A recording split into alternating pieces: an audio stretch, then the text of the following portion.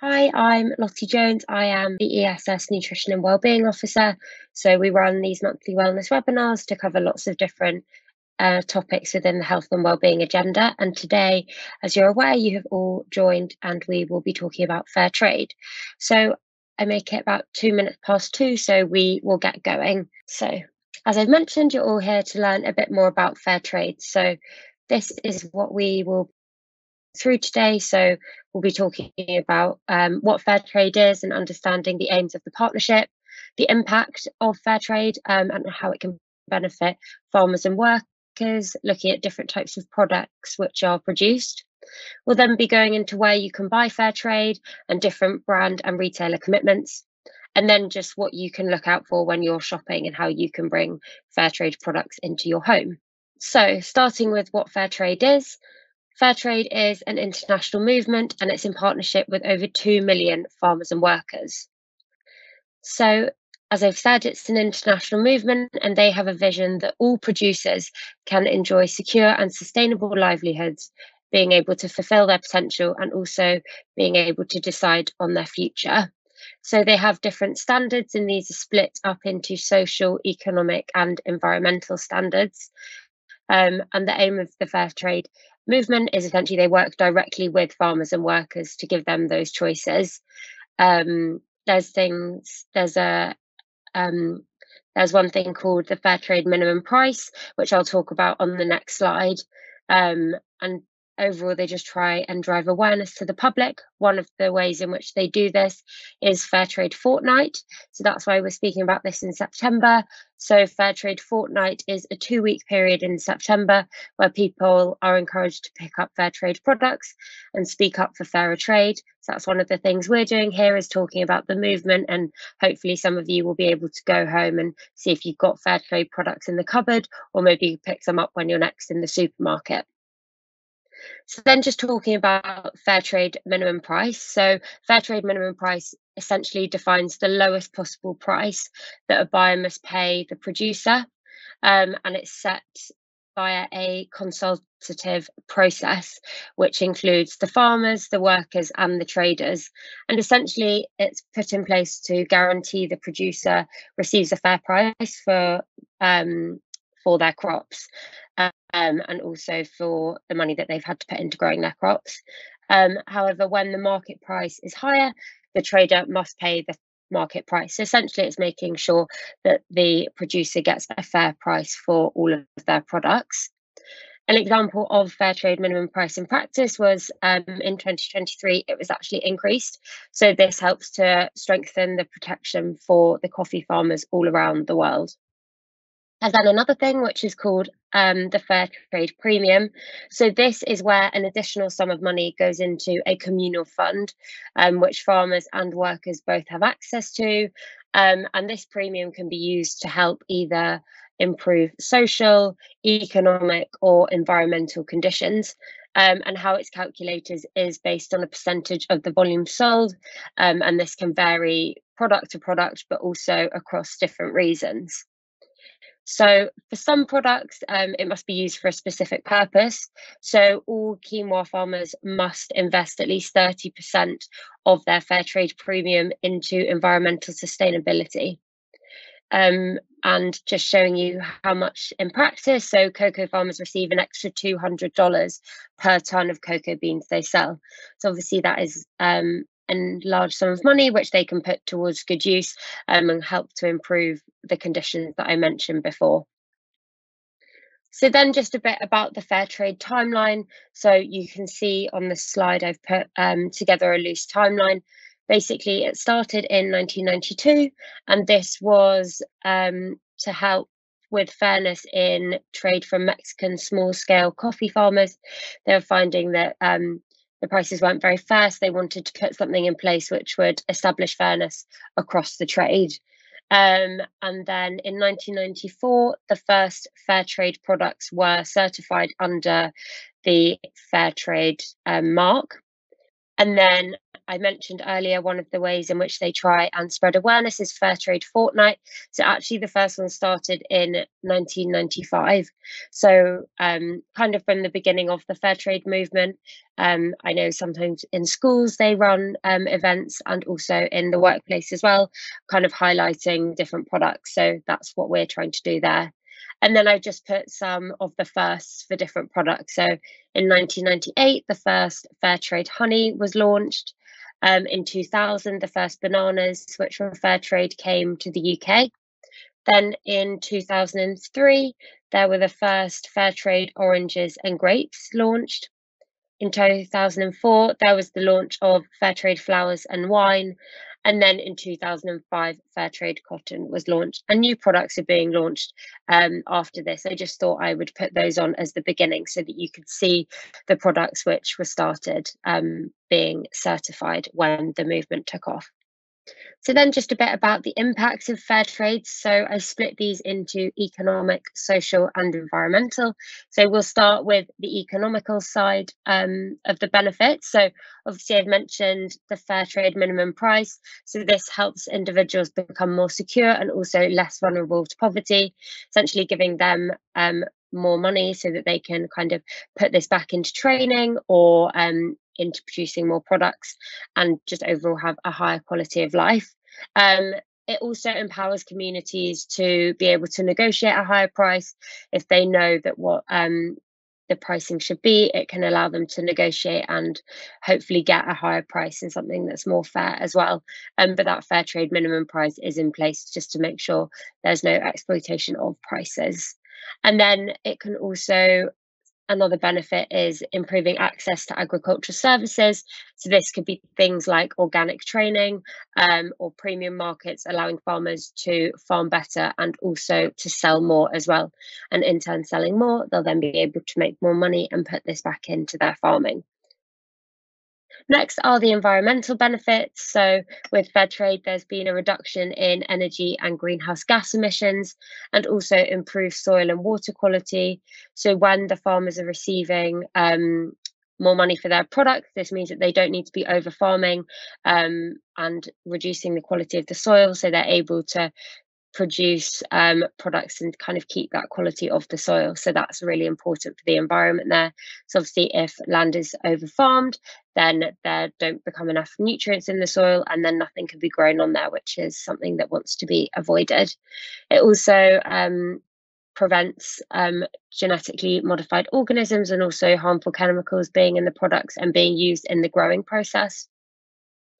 And then the last one is providing access to finance and support for tackling climate change. So that's another important one there. So some of the money is going into tackling those issues. Then lastly, we have the social benefits. So fair trade gives farmers and workers control over their future and also supports workers being able to realise their rights. So a lot of farmers and workers didn't know that they were entitled to certain privileges. So this kind of helps them realise these rights. Another thing is workers who are employed on fair trade certified plantations receive investment into education, but also better housing and schools and medical facilities. So this can help to improve the quality of the lives of the rural communities, not just the farmers and workers, but the communities that they live in. So then just a bit about farmers and workers and products which are produced. So I mentioned that there's about 2 million farmers and workers across the world who are part of the Fairtrade certification, and this is across about 71 different countries. So it really is spread far and wide across the world. So then I've just got some common Fairtrade products. So most of these you might be aware of, but they include cotton. We then have gold, so this picture of gold mining, tea, so tea plantations, tea leaves, that's what that picture is showing. Flowers are another common fair trade product. Sugar as well, so that is sugarcane, which is the natural form of sugar, and then cocoa as well. So then just a bit about some of the products in a bit more detail. So the first one is bananas. I'm sure you've all seen Fairtrade bananas in the supermarket. So these are produced in tropical regions and employ thousands of people in countries like Latin America, the Caribbean, Southeast Asia, and also West Africa. And it's estimated that about a fifth of the earnings from the Windward Islands, which part of the Caribbean, are from banana farming. So that's a huge amount of income coming from banana farming alone. Then cotton, which I showed you on the previous slide. So this is actually the world's oldest commercial crop. And cotton farming involves about 100 million rural households across the globe. And 90% of those are from lower income countries. So you can see why it's really important for those farmers and workers to be part of the fair trade movement, to make sure that they're getting a fair price so that they can support their families and their communities and households. And in total, there's about 350 million people working in the cotton sector. So this is everything, not only from the growing, but also through the supply chain as well. So that is a huge number of people. Then wine. So South Africa is the largest producer and accounts for about 2/3 of fair trade wine sales. So again, that is 2/3 of the total fair trade wine. So that's huge coming from South Africa. And the fair trade minimum price aims to cover small wine grape farmers' average production costs. So production costs are included as well. Some product range has grown in recent years due to the demand of fair trade products. So there's lots of new products coming today. So obviously I mentioned the first ones coming in the 90s, but there are still new products being launched every year. So now it includes a wide variety. This can be things like dried fruit, vanilla, different cereals, also nuts and oils as well. So there are lots of different products that you can purchase which are fair trade.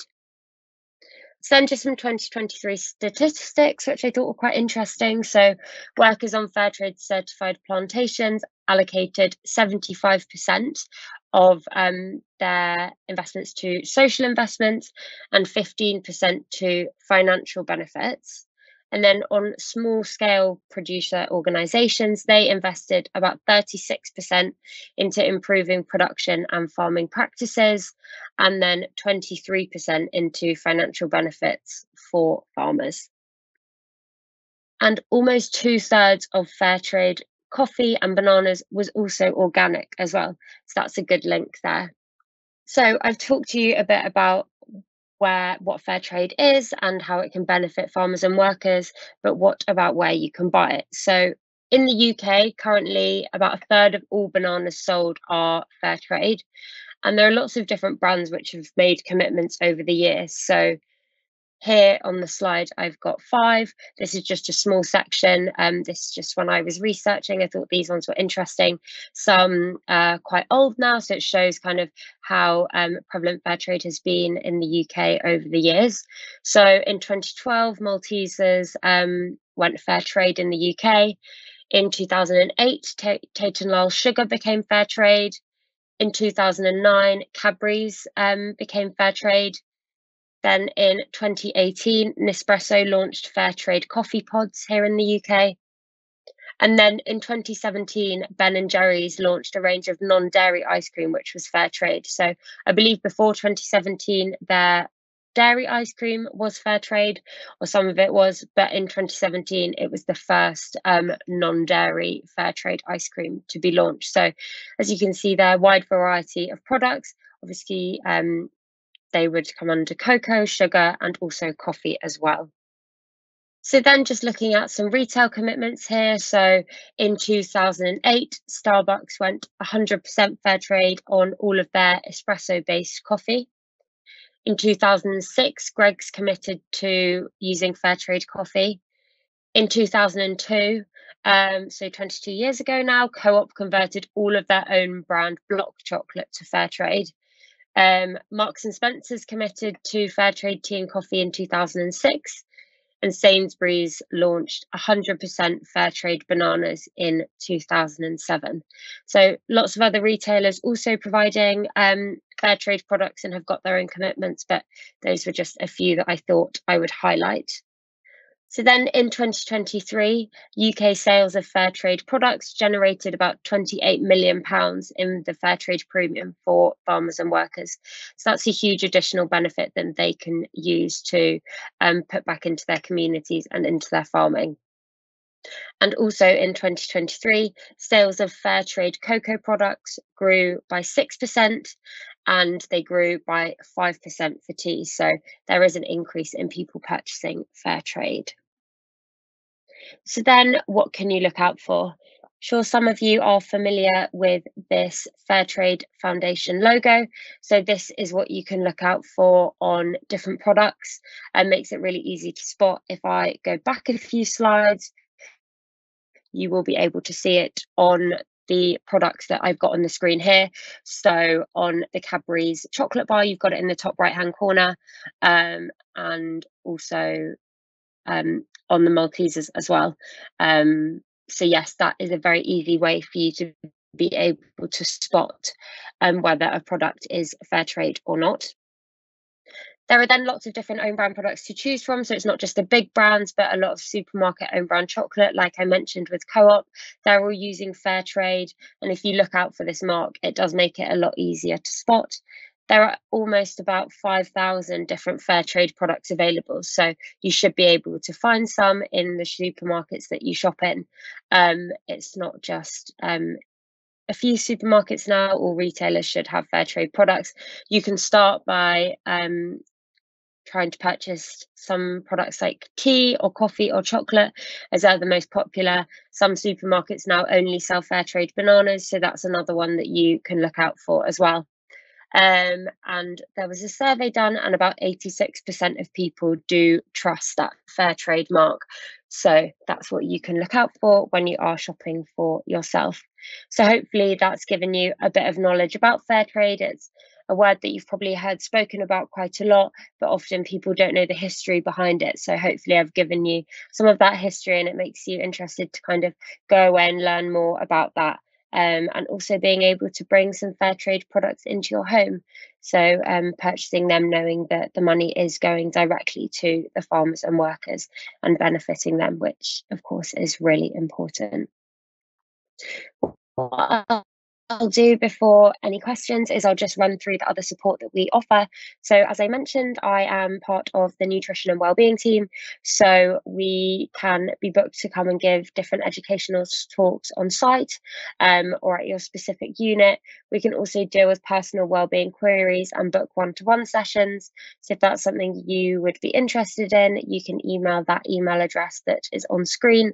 That's something that's bespoke to you. We can kind of book in a call and see where we can help you and hopefully direct you, point you in the right direction. And we can also support health fairs as well.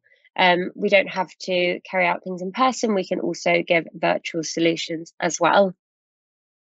We then also have our seasonal magazine. So for those of you that received the link to this webinar directly through your email, you will also be on the mailing list for the seasonal magazine. So we produce these quarterly throughout the year, and they cover lots of different topics on the wider health and wellbeing agenda. And we try and get personal accounts from people across the business as well.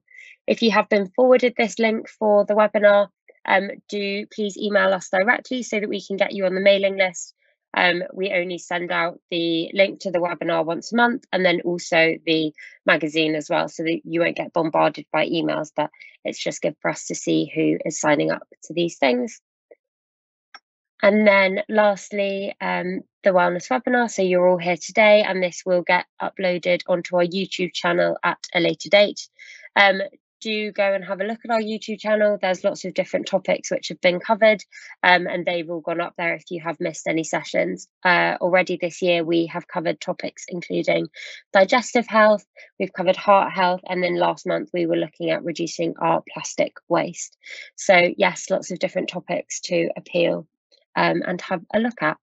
So what I will do is I will come out of this screen sharing and see if there are any questions, and any, if you do have any questions that you don't want to answer in this session, you can just drop us that email. So I will leave that on the screen. But thank you very much for all joining this afternoon. I hope you all have a good rest of your day, and hopefully I will see you on next month's wellness webinar.